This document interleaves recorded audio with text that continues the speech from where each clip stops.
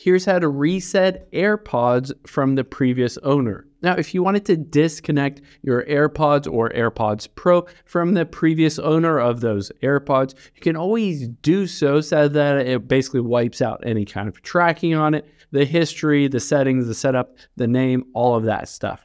So to do that, we're going to open up our AirPods or AirPods Pro.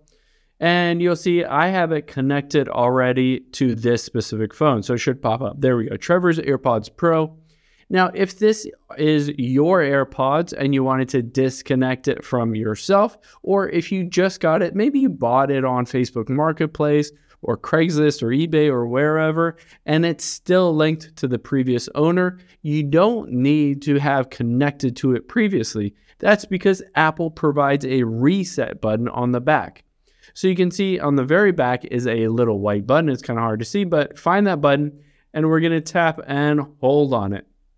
Once we do that, you can see a white button or a white light there shines and will flash.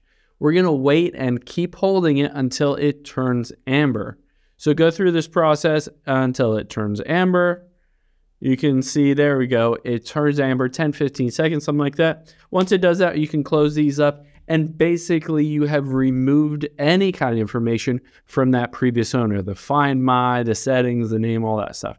Now, I'll show you that it worked. Let's open these up again, and you'll see on here, it no longer says Trevor's AirPods Pro. It just has AirPods Pro, and I can connect as if these were factory reset. There's no record of the previous owner. I can basically just hit Not Now. Let's hit customize and not now.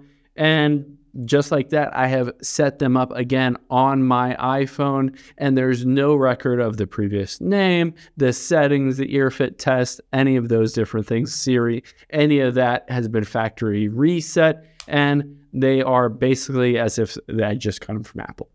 Hope this helps. If you have any questions on that, leave them in the comments down below, and I'll catch you on the next one.